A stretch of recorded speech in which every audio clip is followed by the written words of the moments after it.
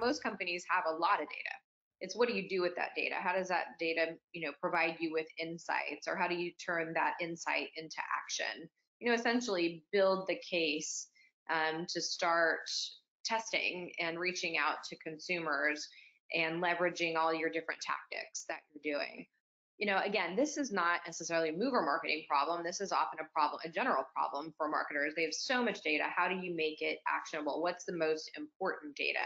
And I can assure you in the move process, if you map your customer journey, some of the most important data are those signals that somebody's getting ready to move and the timing of their move and the move to and from location.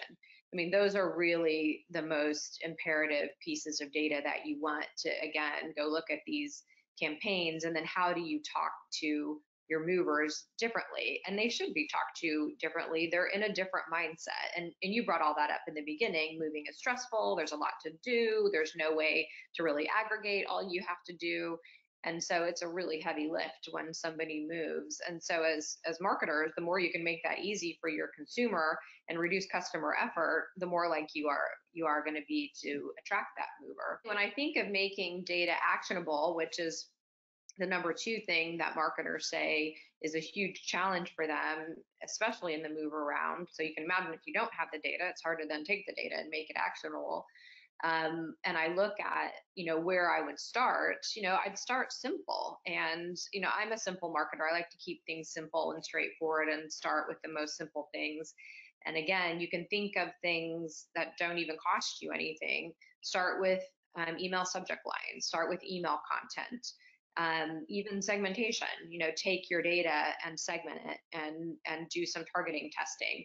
Again, these are things that don't cost you any additional budget.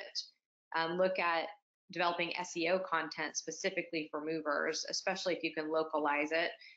That's really effective. And also, can you take your existing paid search step spend and look at your data and insights, and then again, do some paid search message testing with local messaging that really speaks to movers. I do have to say you have to be careful in that area, and you don't want to do generic movers testing because that is such a huge, robust area of paid search and SEO. You definitely have to make it more contextual, but there's so many things you can do with that data to make it actionable that doesn't necessarily cost you budget.